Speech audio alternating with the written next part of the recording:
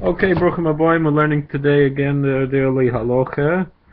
We're still in with Monday of Parshas Bo, and we're in the Hilchos Isurei Biah in the Rambam Parshas Aleph.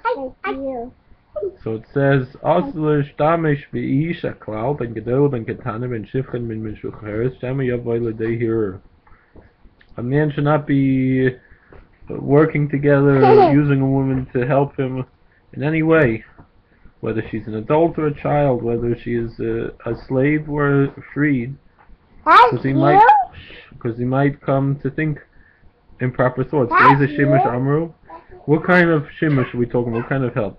What's that you? It's fun of a woman shouldn't wash a man's face, yadav, hands, v'raglov, and the feet. That's you?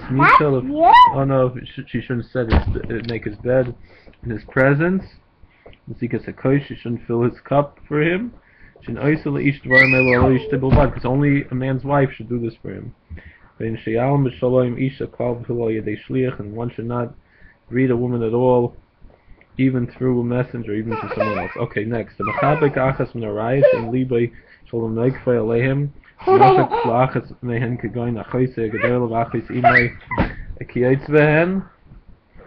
Let's say a man should not hug or kiss, so it says here hug anyone who's not allowed to be married to, even though he has no desire for them. He shouldn't hug or kiss them, like his big sister or his aunt. All these men shouldn't be hugging and kissing. Even though there's no desire, there's no love, there's no pleasure in this. This is a very disgusting thing. And it's prohibited. When it's an act that foolish people do. Because you don't come close to any woman you're not allowed to marry at all, whether she's an adult or a child, except for parents to their children, a mother to his son, and a father to his daughter. Those you can hug and kiss.